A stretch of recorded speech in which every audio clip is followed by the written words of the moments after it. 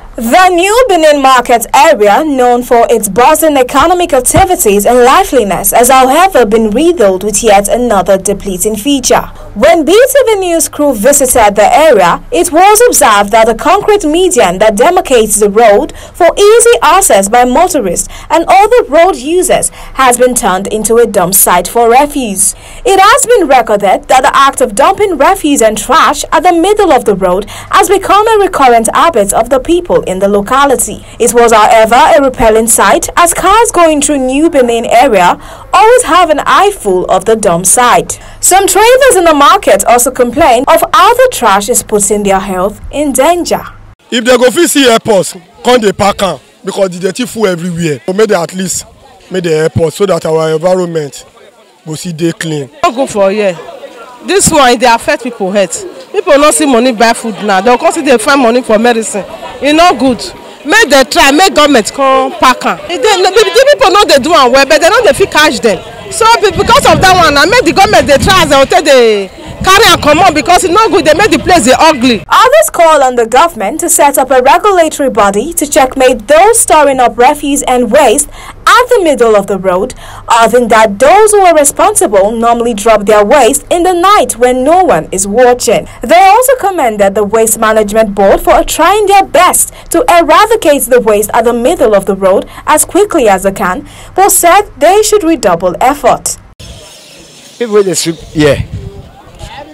1 month the soup, people with the soup here. They soup am. But after the soup and finish, later, for midnight, over midnight, some people carry the tea, second drop here. Whether we get somebody who can monitor the tea. Because the man with the soup here, he don't tire. Because, so that if you come in the morning, you go say the tea. He don't switch on the tea. Before he come, he say big this down full ground.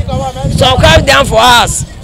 They can't drive for because at night. And moreover, sef, all this dirty matter sef wey be say that they put for that place. Now the motor even supposed to call the car regularly. You no go leave am as they take the park from road though. Cause if you look road now, they see no dey. Apart from that center, maybe now overnight now they take the put that one. In an exclusive interview with the Commissioner of Environment, Joshua Mokodion, he attributed the reasons for such poor sanitation in the market's environment to the huge economic activities at the markets. He, however, added that the Ministry of Environment is working closely with the local government to ensure proper sanitization of those areas and promised that in a fortnight there will be tangible changes. One thing about waste management, like I always tell people, is what you can call is a process that is always, you can call negative appreciation. Because as you are cleaning, you have new ones coming on board. For instance, that New Benin access, I have told them the markets are the responsibility of local governments. And the local governments are ordinarily constitutionally supposed to regulate the activities of those market people.